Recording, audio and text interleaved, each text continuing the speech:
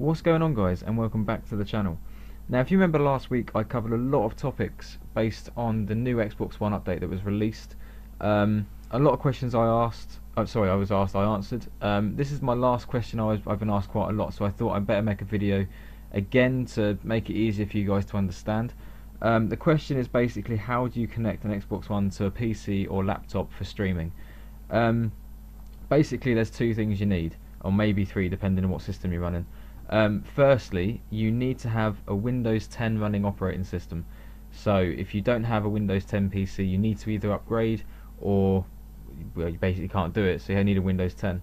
If you're running a Mac, you need to download something called Parallels, which is sort of like it's just like it converts Windows 10 to be able to use on a Mac PC or laptop, so you can actually use the Windows 10 streaming service with your Xbox. The Parallels thing you can actually either get as a 14-day trial in case you're not sure whether you want to do the whole streaming thing, or if you know you're going to use it for Mac, then obviously you can buy it straight out.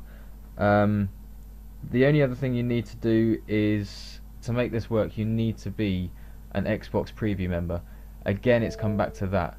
So obviously if you're not a Preview member, either message someone you know is, and maybe they'll send you a link to be able to be a Preview member as well.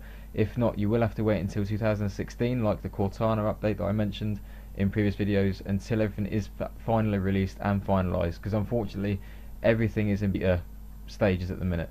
So unless, again, if you have a Windows 10 PC and you are a Preview member, you will be able to do this, and all you need to do is either use an Ethernet cable from your console to either your laptop or PC to get a connection, or you can use a home wireless network to connect your Xbox. All you'll need to use is your Microsoft sign-in, so you can stream straight away from your console to your PC or laptop, but you have to be Preview and you have to have Windows 10. If you've got a Mac, like I say, make sure you download Parallels and you can use the Windows 10 version for Mac.